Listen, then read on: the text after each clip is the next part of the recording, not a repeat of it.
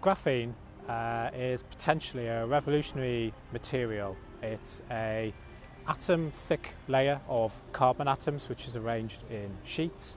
Now, one of the problems or potential problems with graphene is that even though you might end up using it in a screen on a computer or purifying water with it, there are questions over how industrially you might actually deliver these materials into devices that would be usable.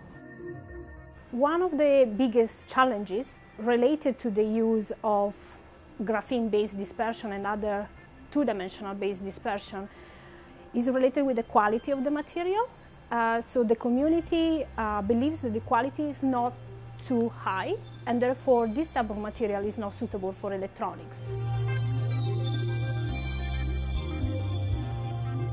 The idea is to use millions and millions of tiny graphene flakes which are dispersed in a liquid, so in a solvent, and in our case is water. And the idea is to have different inks, and because these inks have different properties, you can actually use them to fabricate a device.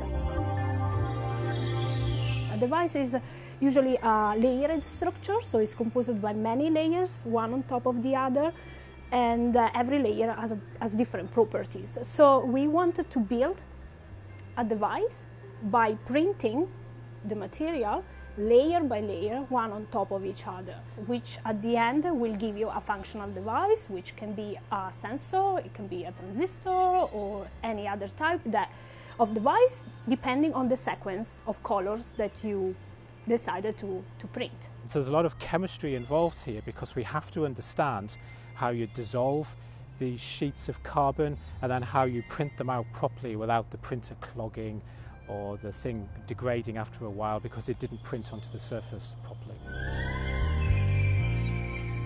The inks were already available, but the traditional inks were based on toxic solvents, expensive solvents, and what we did here in Manchester was to basically work with water. So the solvent here, this ink, is based on water.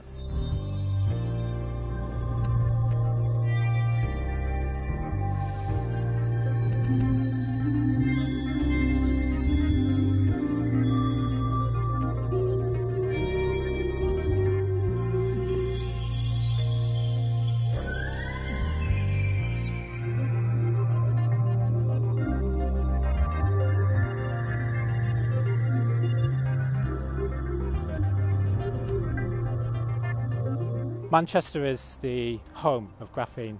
There's a lot of investment gone in from the UK government and the university to support this kind of research, and we've got world-class, state-of-the-art facilities in the building behind me. But it's much more than that. You need colleagues who really know what they're doing and who are real top-drawer scientists, and we've got that magic blend of both here at Manchester.